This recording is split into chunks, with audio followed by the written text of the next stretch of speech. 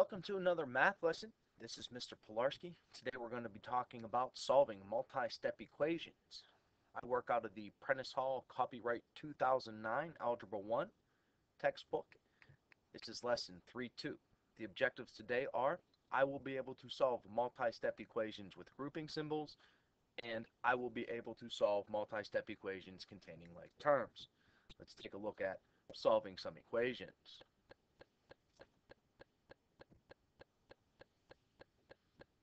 In our first example, example 1t, combining like terms, solve the following equations. Like terms are terms that have the same variable and the same exponent on that variable. We need to solve the following equations. Part A, 3a plus 6 plus a is equal to 9. In that equation, 3a and a are like terms. They are on the left of the equal sign. We can rearrange this, writing this as 3a plus 6 is equal to 90. From here, we combine these like terms. 3a plus 1a is equal to 4a plus 6 is equal to 90. Now we have a two-step equation. 4a plus 6 is equal to 90. We first undo the addition by subtracting 6 from both sides.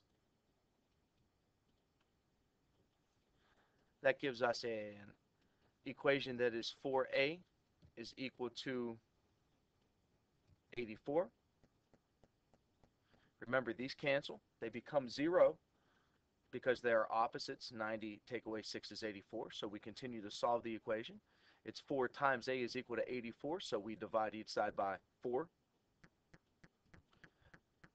4a divided by 4 gives us 1a. And 84 divided by 4 gives us 21.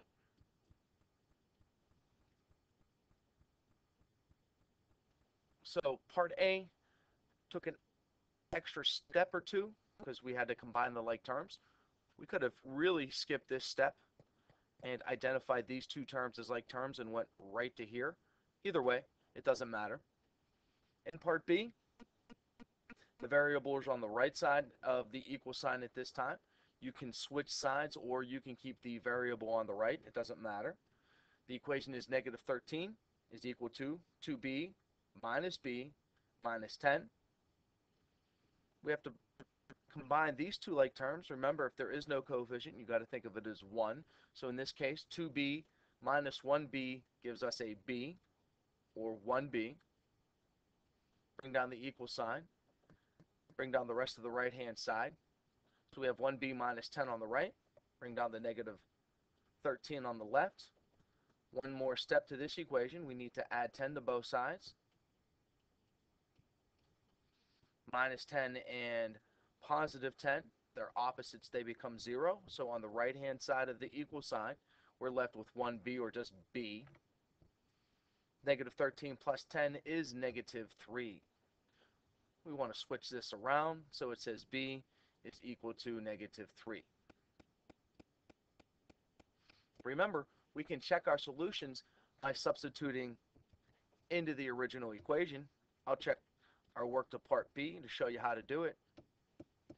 We take b is equal to negative 3. We take the negative 3. We put it in for these b's up here. So I copy the original equation down and substitute negative 3 in for b. So that'll give me 2 times negative 3 minus a negative 3 minus 10. And we'll follow the order of operations to simplify the right-hand side. 2 times negative 3 is negative 6. Minus a negative 3 will give us plus 3. Double negative makes a positive, minus 10. Negative 6 plus 3 is negative 3. And from that we have to subtract 10. And negative 3 take away 10 is negative 13.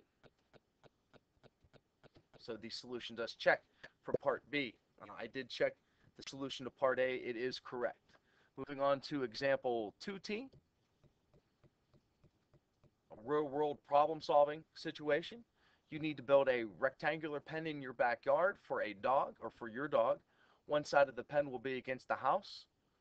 Two sides of the pen will have a length of X feet and the width will be 25 feet.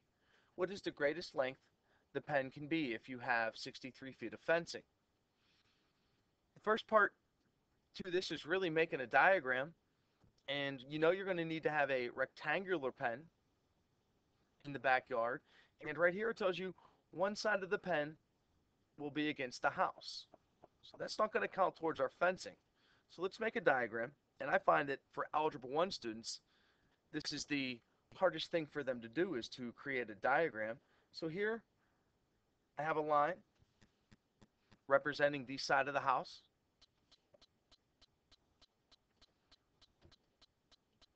Remember, one part of the pen is going to be against the side of the house. Next, two sides of the pen have a length of X. So these sides here that come off the house are going to be the same length, and they're going to be a length of X. So when I add those to my diagram, I'll label those with an X. Finally, and it tells us, and the width will be 25 feet. So to connect these two ends that are the same length, we know it's going to be 25 feet. We need to find the length of these two congruent, or these two equal sides. And we're going to do that with the information in the problem. So we got this here, the two sides of the pen have a length of X feet. So that would be these two sides here. That's where I got it from in the problem. And then here, that the width is 25 feet. So that's where I got that information from, just in case you were wondering. Now finally into the question. What is the greatest length the pen can be if you have 63 feet of fencing? So my total amount of fence is 63. So the total amount of fence I have is 63. And I have to fence these three sides. So X plus 25 plus X. I have to add these three sides together to get a total of 63. So X plus 25 plus X. Now I have an equation that's going to require me to combine like terms. So I write down 63 is equal to, at this point, X plus X. That's 1X plus 1X gives 2X plus 25. The next thing I do is I subtract 25 from both sides. 25's on the right. Remember, they're eliminated because they're opposites, leaving the 2X on the right-hand side of the equal sign. On the left, I subtract 25 from 63 to get 38. And next, I divide both sides by 2 because this is 2 times X. So I'm going to do the opposite operation. 2X divided by 2 leaves us with 1X. As we write it down, X. And 38 divided by 2 is 19. And since we're working with feet, that would be 19 feet. So X is equal to 19 feet. So the greatest length that we can have is 19 feet.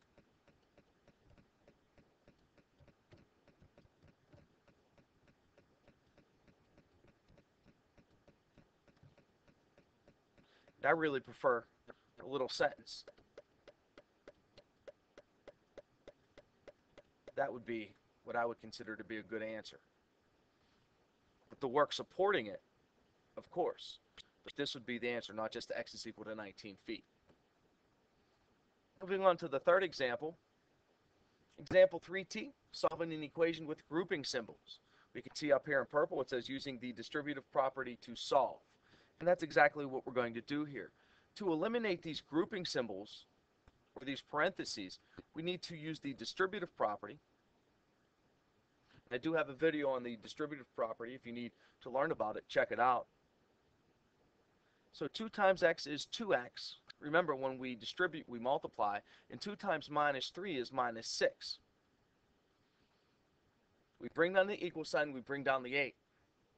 So the next step is to solve the two-step equation, which requires us to, in this equation, get rid of minus 6, so we add 6 to both sides using the addition property of equality. On the left of the equal sign, that leaves us with 2x. And on the right of the equal sign, we simplify 8 plus 6 to give 14. Next, we have 2 times x is equal to 14. The opposite of times is division. So we divide by 2. 2x divided by 2 gives x. On the right-hand side, we simplify. 14 divided by 2 is 7.